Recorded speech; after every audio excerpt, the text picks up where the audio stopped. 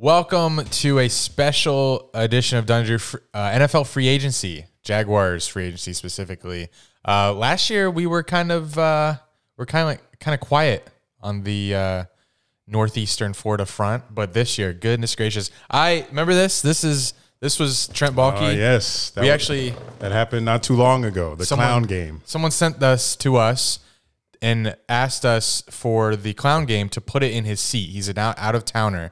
Unfortunately, it shipped too late, so we were not able to take this to the game. So it's been in our house and been featured in every episode since we got it. Just sitting in the corner, just a reminder of Trent Baalke.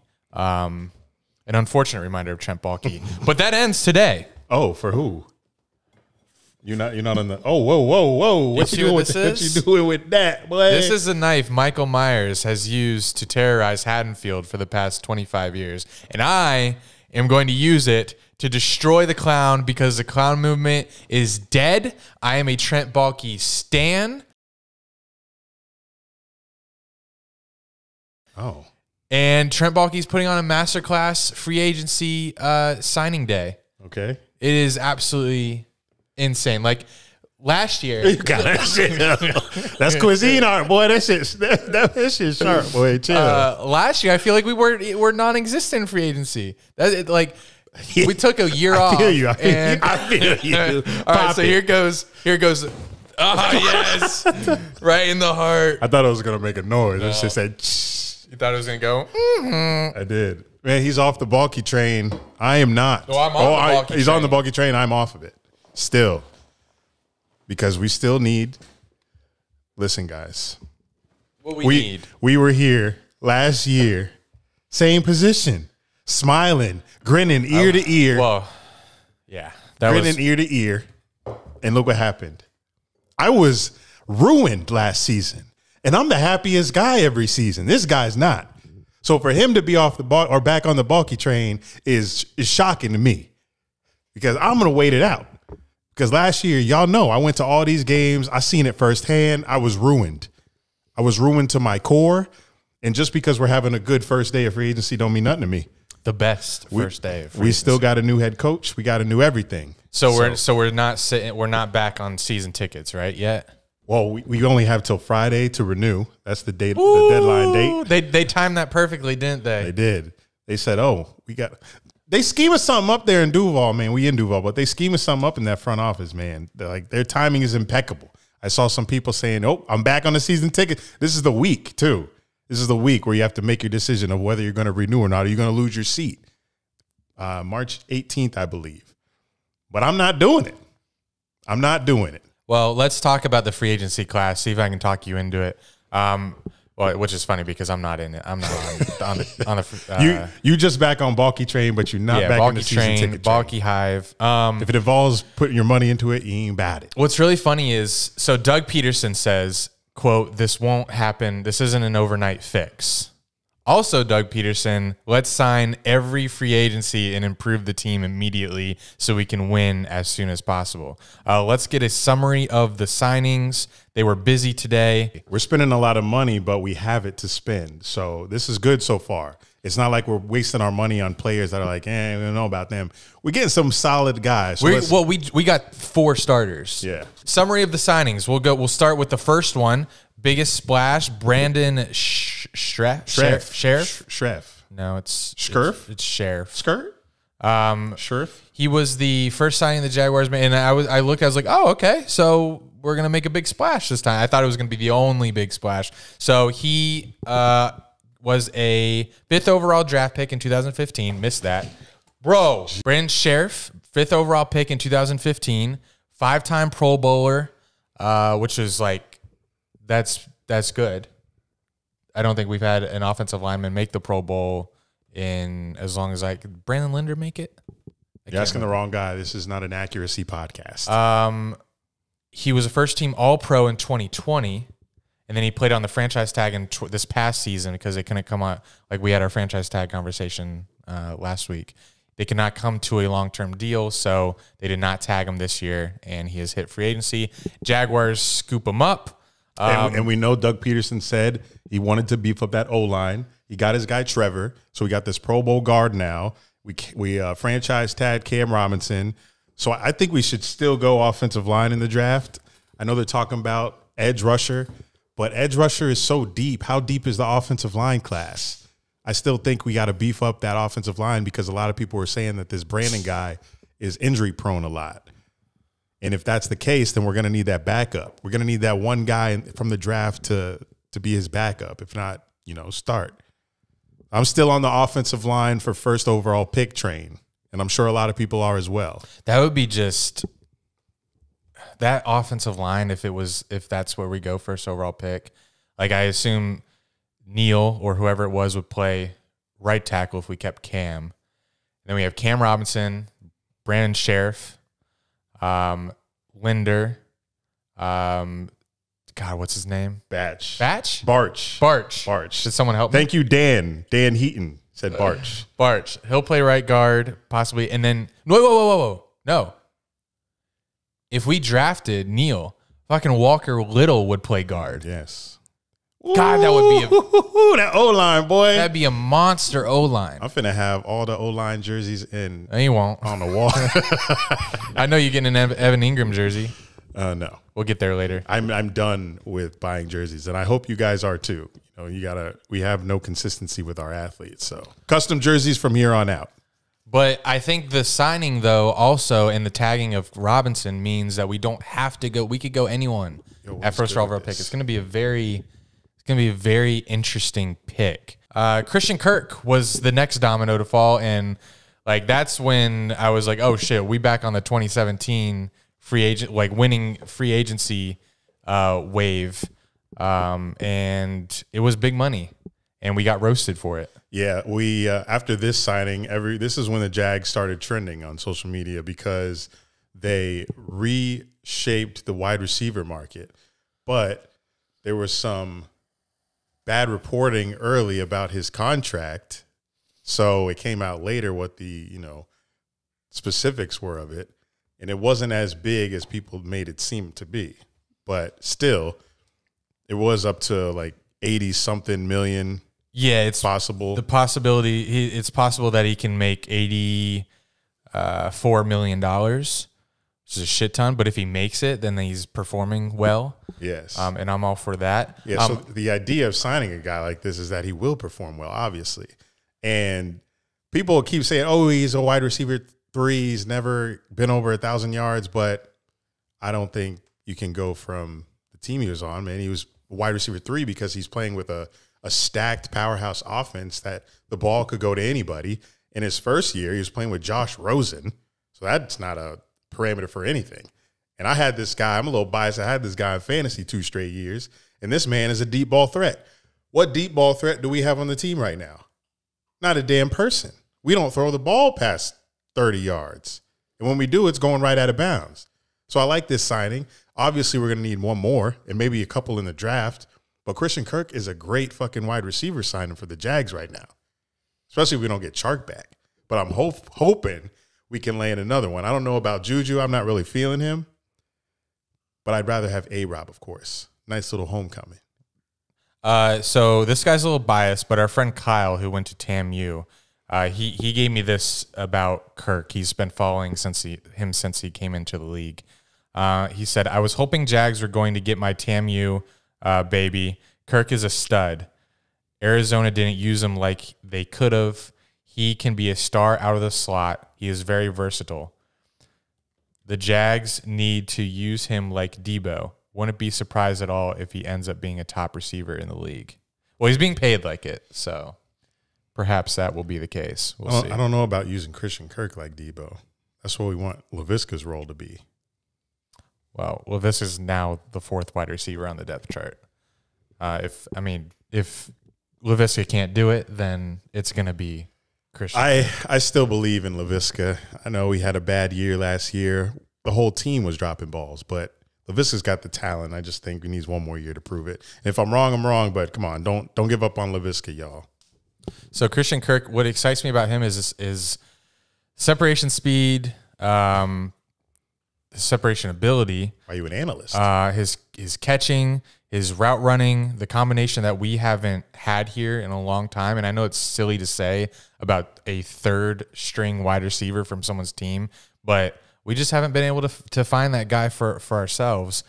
And I saw a clip today of Kyler Murray throwing a bomb to Kirk over the middle. Like, I haven't seen that. I tried to go back and have I ever seen one of our receivers just dust the defenders down the middle for a touchdown, and I haven't, and that's a combination of the receivers that we've had and the quarterbacks that we've had. We haven't hit on either position since I've been a fan. Well, we got Allen Robinson, but then couldn't keep him. So, and he wasn't really the over the middle beat you with his speed guy. But we'll see. This is definitely and the quarterbacks when he was on our team weren't, Blake Bortles. Great. This is definitely a signing because it's so big. Screams our receivers were running into each other last year. And it also screams we're projecting with Christian Kirk here because he's only 25 and he's coming off, I think, his best season. I'm not sure. He had 900 yards. It's his best season because Hopkins missed like 6-7 games, so he took over with A.J. Green, but still kind of fell behind in production behind A.J. Green, but don't care. Christian Kirk's a good receiver. I like this pickup, was really hype about it. Wanted him before when the Jags, local media was asking who we wanted in wide receiver free agency. I said, definitely give me Christian Kirk out of all those guys. We got him. So personally, I'm content. So his contract numbers, which I don't care. Because Trevor Lawrence is on his rookie deal, and I'm sure the contract creators, they will make it so in a few years or before Trevor needs to be re-signed, they can cut Christian Kirk and not have a huge hit to the salary cap. I think the teams, for the most part, if they aren't paying a quarterback stupid amount of money, like the Chiefs and the Packers, I think they're going to be okay with the contracts that they put together. The Jaguars aren't going to be salary cap strapped because of Christian Kirk. So I barely even look at the contracts, and that's one of the reasons why I don't know anything about NFL contracts. Yeah. It's not, as a fan, it's never been an issue for the Jaguars. I don't think we've ever had to release anyone because there was such a cap hit. And the cap's going up every year. We have the most in the NFL. Like, why do you care? But we did get roasted by other fans of other NFL teams, but it is what it is. People are really passionate about the cap, about NFL teams spending money like it's theirs. Yes, exactly. Like why are we paying this guy so much money? Because it's $1 billion industry. It's not our money either. Pay him. Pay the guy. Who cares? You want to get better? You want to win more than 2-3 games a season? Pay these guys. Mm-hmm. So his deal looks like this: signing bonus of $20 million. That's crazy. I know what signing bonus is. You sign your name and you get the money, right? Yeah, I think so. That's crazy. And his salary for this year is $1.5 million. So I think this means that against the cap this year is $21.5 million. If I'm wrong, then I'll never understand contracts. So year 2, he's making $15.5 million. Year 3, $14.5 million. Year 4, $15.5. Annual roster bonus, $500K. I guess that means if he's on the roster at the end of the year. Annual workout bonus, $500K. Boy just got to show up to the gym and gets $500,000. Annual incentives, $3 million. 2024 roster bonus, $1 million. Max value of $84 million. Now, what it doesn't say in here is if we cut him after year 2, how much does that affect the cap? Again, I don't care. I'll worry about future me will worry about that. Yes, right now it doesn't matter to us. Like, spend the money, we have it. Go wild, go crazy. This is what we asked for when the season ended. We said we have all this money, we have the draft pick. Go do something with it. And here we are doing it. And some Jags fans were like, oh, no, not Christian Kirk. Shut up. He's a stud. But that being said, if we don't land on Allen Robinson or DJ Chark doesn't come back, then the 2 wide receivers I want in the draft are Jamison Williams and Jahan Dotson, because I think Dotson will still be there in the round that we take a receiver. And Jamison Williams, a team might get bold and take him even though he's got that injury because he's so good. So if he's not there, then I want Dotson. And that's because of my Penn State fandom, but he's very good. The next acquisition we made was linebacker Foye Olukon. This apparently was he led the league in tackles apparently from the Falcons. Oh, he did. He had 192. That's crazy. I didn't know this guy's name, but when I saw that stat, I even looked it up for myself. I saw everyone saying that he led the league in tackles on the Falcons. So I go on my Yahoo Sports, go defense, to confirm it, tackles, see his name at the top, and I'm like, damn. You had to confirm it. You didn't believe him. I didn't. I had to see it for myself. See it to believe it. And I was like, damn, we got the leading tackler in the NFL on our team. I like it. Don't know him, but I like it. So apparently he's super fast too. So pair him next to Miles Jack. I mean, they're paying him 3 years, $45 million, $28 million duet signing. That's crazy. So he signs again and he gets $28 million. So I guess that means that a bunch of the contracts are going to be front loaded, which makes sense. I don't know. Fuck it. I'm not going to talk contracts. We got Foye. 6th round pick from Yale. This comes from, I like checking on reactions from fans of other teams. Our friend Brian did chime in saying that he's good. And from the Falcons Wire, which is a Atlanta Falcons kind of like blog, they tweeted, the Falcons have lost their top, this is an article title, the Falcons have lost their top free agent as linebacker Foye Olukon has agreed to terms with the Jaguars. So that's good news. That's good to hear. Yeah. Hey, all I needed to see was that top tackle stat, and I'm good to go. Because I know he a dog. Well, we got Andrew Wingard. You like that? No, I don't. Okay. Defensive tackle, Foley Fatukasi. I didn't know him either. And did you hear of him? No. And Foley is on the Jets. I mean, and Foley ain't even his real first name. It's a very complicated first name. So, but what I saw was he goes by Foley, which is good. Thank goodness. He's 27 years old, 6th round pick from UConn. Some things that other people had to say from at New York Jets TF Media, so someone who covers the New York Jets. He said, quote, good luck, Foley I got to stop saying it. Good luck, Foley, and congrats on getting paid. Well deserved. You got a good one, Jaguars. We did. And then Jets fans that replied said, a warrior who did the dirty work. Well deserved. He will be missed. And then another one said, Jets letting another homegrown leave. Nothing has changed with this team. So I like when other fans are mad when we sign their guy. That is good news. Yeah. So obviously I didn't know this guy either, so I had to go do some searching, see why people said he was a good pickup for us. And there was a graphic that said 16 plus stuff runs and 15 plus QB pressures during the season. So he's on this list in the same company with Max Crosby, Aaron Donald, Cam Hayward, Christian Wilkins, and Cam Jordan. So he's stuffing runs and he's pressuring the quarterback. And that's what we need. You pair him on the defensive line with Josh Allen, and then do we get one in the draft? Don't know there, Jim. I mean, like I would rather have the offensive tackle than Aiden Hutchinson at 1. Wow. Because I'm all in on offense. I'm on the side of protecting QB so we can go score our fucking points. Like if Trevor Lawrence has time, he's going to go make that play. Well, look what the Chargers did this year already in free agency, getting Khalil Mack to go opposite Bosa. Well, yeah, the Chargers had problems on defense. Their offense. So do we. Their problems was, I know, but look, we couldn't score shit either. Like we scored most of our points in the fourth quarter, and that was the first touchdown of the game. The Chargers are scoring 80-yard touchdowns with Austin Eckler. They got Keenan Allen, Mike Williams, Guyton, Herbert. Their offenses, they may need one more piece on offense and they're golden. They got to work on that D, and they have done that. We need everything. So if we need everything, then I'm starting on the offense because I'll do a shootout before I score 0 and get blown out. This is my opinion. Well, to help that cause, we have tight end Evan Engram coming our way. Evan Engram, what do you know about him? I know he's injury prone. He's injured I don't think he's finished an NFL season completely yet in his career, but he is a great tight end. He used to be a fantasy favorite, but he's also had problems dropping the ball, and we don't want that this year.